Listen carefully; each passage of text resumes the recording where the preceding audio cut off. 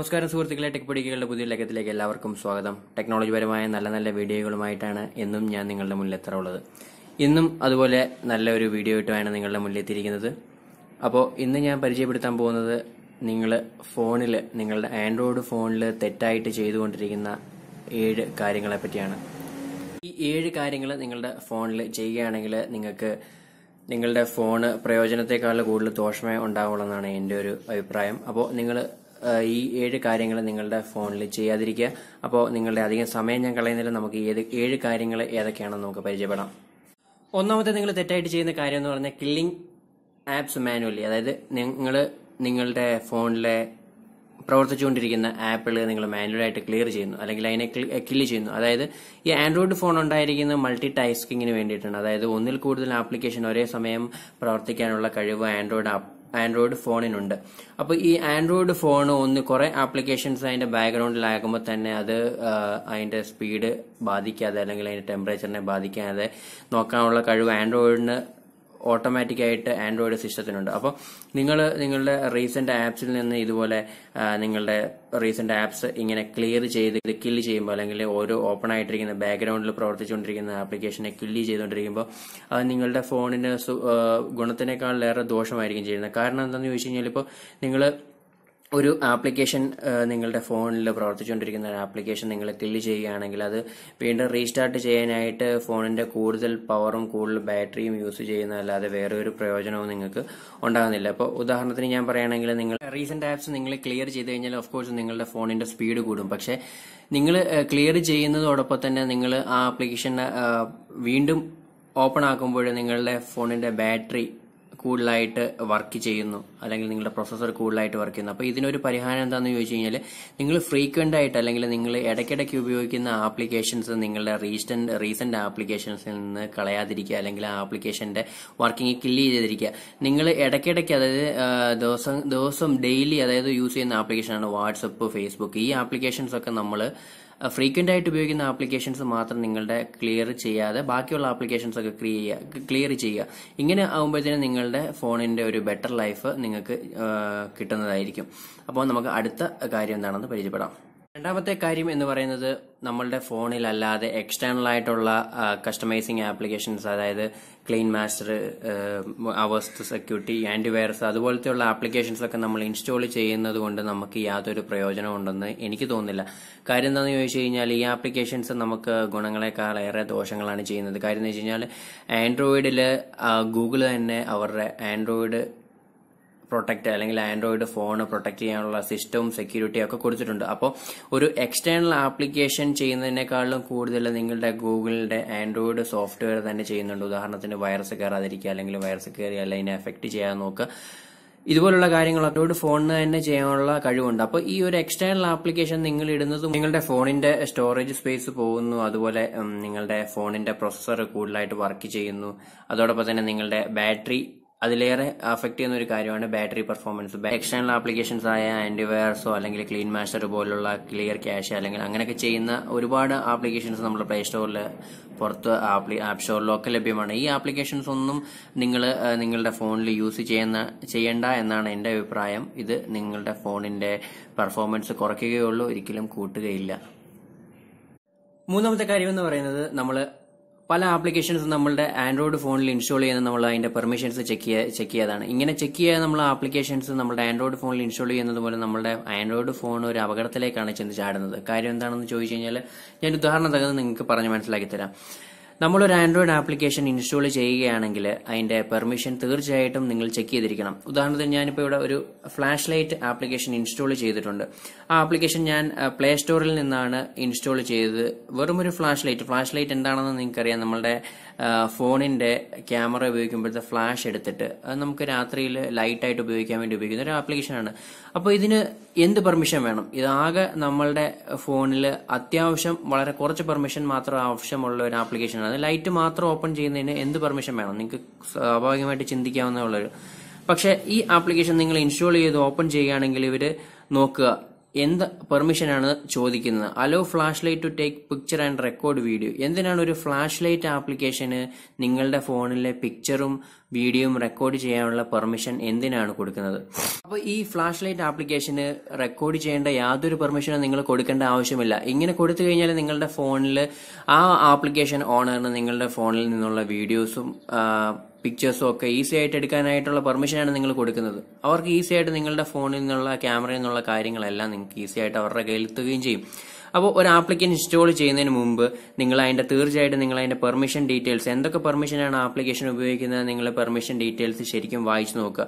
Already നിങ്ങൾ ഒരു application install ചെയ്തിട്ടുണ്ട്, നിങ്ങളുടെ സെറ്റിംഗ്സിലേക്ക് പോയി ഒരു ആപ്ലിക്കേഷൻ എന്തൊക്കെയാണ് അതിന്റെ പെർമിഷനാണ് വാങ്ങിയിരിക്കുന്നത് എന്ന് നിങ്ങൾ നോക്കുക. ഉദാഹരണം, നമ്മുടെ ഫോണിൽ നമുക്ക് ചെക്ക് ചെയ്ത് കഴിഞ്ഞാൽ നമുക്ക് മനസ്സിലാക്കാൻ സാധിക്കും നമ്മളുടെ ആപ്ലിക്കേഷൻസ് ഏതൊക്കെ പെർമിഷൻസ് ആണ് എടുക്കുന്നതെന്ന് നമുക്ക് ഈസി ആയിട്ട് ഫൈൻഡ് ഔട്ട് ചെയ്യാനായിട്ട് സാധിക്കും. ഇപ്പോൾ നമ്മളുടെ ലൊക്കേഷൻ ആക്സസ് ചെയ്യുന്ന ഏതൊക്കെ ആപ്ലിക്കേഷൻസ് ആണ്, അല്ലെങ്കിൽ നമ്മളുടെ SMS റീഡ് ചെയ്യുക, നമ്മുടെ സ്റ്റോറേജ് ആക്സസ് കൊടുക്കുക, നമ്മുടെ കോൺടാക്ട്സിൽ ആക്സസ് ചെയ്യാനാണ് കൊടുത്തിരിക്കുന്നത്. ഈ ഇത് നോക്കി ചെക്ക് ചെയ്തിട്ട് നിങ്ങൾ ഈ ആപ്ലിക്കേഷൻസ് അല്ലെങ്കിൽ ഈ ആപ്ലിക്കേഷൻസിന്റെ പെർമിഷൻസ് നിങ്ങൾക്ക് ഈസി ആയിട്ട് റിമൂവ് ചെയ്യാനായിട്ട് സാധിക്കും.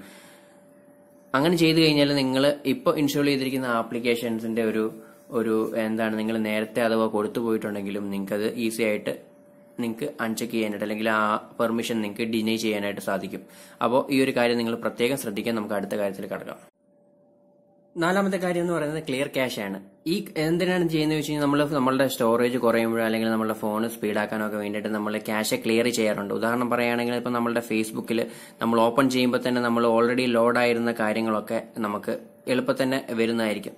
ഇപ്പം നിങ്ങൾക്ക് കാണാൻ സാധിക്കുന്നുണ്ട്, ഞാൻ ക്ലിക്ക് ചെയ്യുമ്പോൾ തന്നെ ആ ഒരു എന്റെ ഫേസ്ബുക്ക് ഓൺ ആകുന്നുണ്ട്. ഇത് കാരണം എന്താണെന്ന് ചോദിച്ചു കഴിഞ്ഞാൽ ഈ സാധനമൊക്കെ നിങ്ങളുടെ പെട്ടെന്ന് വരുന്നതിന് കാരണം നിങ്ങളുടെ ഈ സ്റ്റോറേജ് ക്യാഷ് ആയിട്ട് നിങ്ങളുടെ ഫോണിൽ സ്റ്റോർ ചെയ്തിട്ടുള്ളതുകൊണ്ടാണ് നിങ്ങൾ ആ ആപ്ലിക്കേഷനിൽ ക്ലിക്ക് ചെയ്യുമ്പോൾ തന്നെ നിങ്ങളുടെ ആപ്ലിക്കേഷൻ ഓൺ ആകുന്നത്. അപ്പോൾ നമ്മളുടെ സെറ്റിംഗ്സിൽ പോയിട്ട് നമ്മൾ ഈ ആപ്ലിക്കേഷൻസിന്റെ ക്യാഷ് ക്ലിയർ ചെയ്യുകയാണെന്നുണ്ടെങ്കിൽ, ഇപ്പോൾ ഞാൻ ചെയ്തിരിക്കുന്ന ഫേസ്ബുക്ക് ആപ്ലിക്കേഷന്റെ നോക്കിക്കഴിഞ്ഞാൽ സെറ്റിംഗ്സിൽ പോയിട്ട് നോക്കുകയാണെങ്കിൽ 71 MB ക്യാഷ് ആണ്. ഇത് യൂസ് ചെയ്തിരിക്കുന്ന നിങ്ങളുടെ സ്റ്റോറേജ് ആണ്. നിങ്ങളുടെ 73 MB ആണ്. കാര്യം ശരിയാണ്. പക്ഷെ നിങ്ങൾ ഈ ക്യാഷ് ക്ലിയർ ചെയ്യുകയാണെങ്കിൽ, ക്ലിയർ ഡേറ്റ ചെയ്തതിനു ശേഷം നിങ്ങൾ ആപ്ലിക്കേഷൻ ഓൺ ആക്കുകയാണെങ്കിൽ നിങ്ങൾ നേരത്തെ ഓപ്പൺ ചെയ്യുന്നതിനേക്കാളും കൂടുതൽ ടൈം നിങ്ങളുടെ ഫേസ്ബുക്ക് എടുക്കുന്നു. കാര്യം എന്താണെന്ന് വെച്ച് കഴിഞ്ഞാൽ ക്യാഷ് ആയിട്ട് നിങ്ങളുടെ ഫോണിൽ ഓൾറെഡി സേവ് ചെയ്യുന്ന കാര്യങ്ങൾ നിങ്ങൾ ക്ലിയർ ചെയ്തു.